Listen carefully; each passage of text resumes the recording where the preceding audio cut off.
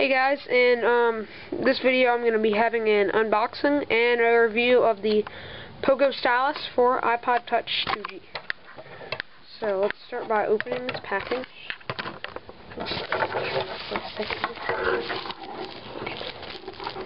Cut this open. It's really light. Just the stylus and the clip comes with the stylus. I ordered it from tin1design.com. And ooh, it's tiny. I ordered the black one. See if I can get a good view of this. Pogo Stylus, designed for iPod Touch, 2nd generation. Working on all the gigabyte models. It has some information about it on the back. Let's see if I can let you read that. Pogo Stylus, beautiful, designed to. I can't read it through the camera.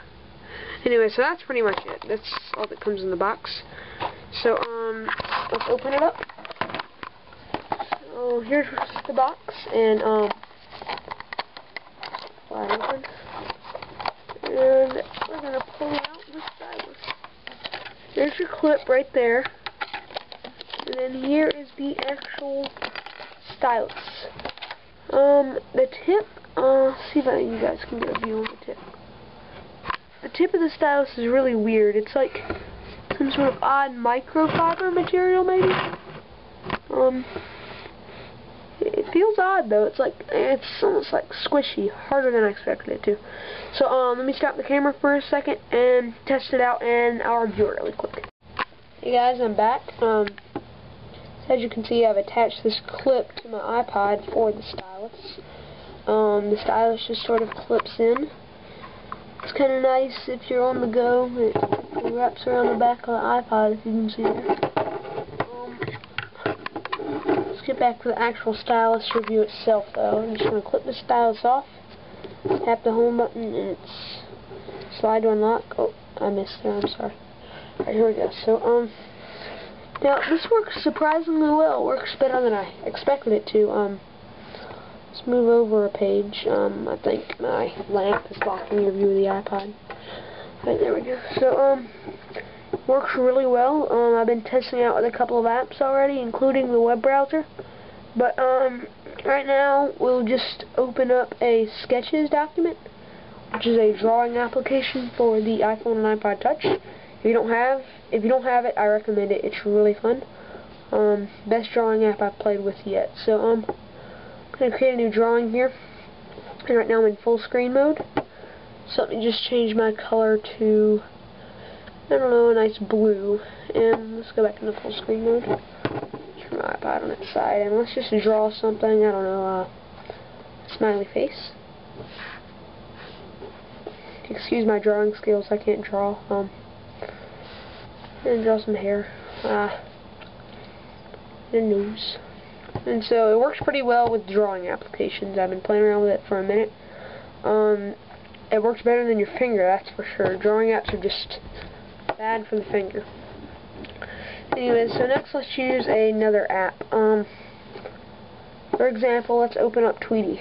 It is it's a Twitter IM client for iPhone and iPod Touch. And so let's open it up by just pressing the new tweet button. And let's click right here. Now, you guys got a good view of the keyboard right here. Zoom in a little bit for you. Let me just type a little bit with this. I'll type in, there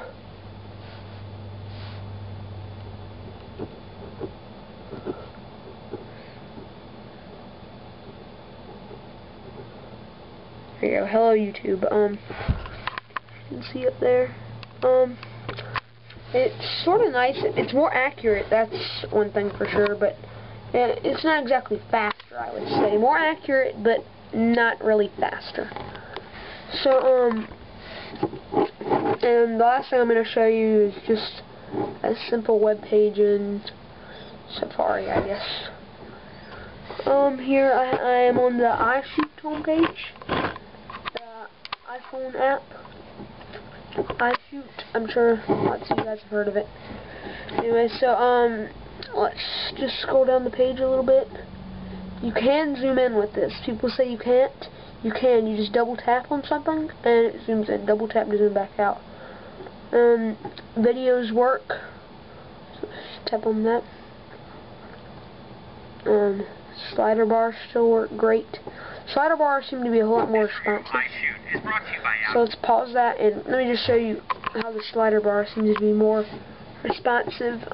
Lots of times with your finger, your original finger, you can actually hit buttons and the slider bar just doesn't work sometimes. I don't know, it just seems to have some problems with me, but this seems to be a whole lot more accurate on slider bars. Just my opinion. That too, there you go. Alright, it's just a quick review of the Pogo Stylus for the iPhone and the iPod Touch. You can get it at 101design.com. I believe they are $15 right now. Not bad for what it is. I really like it. Clips great. Like it a lot. Alright, so there, if you're on iAlligator, reviews down there, and if you're on YouTube, reviews over here. So rate, comment, and subscribe.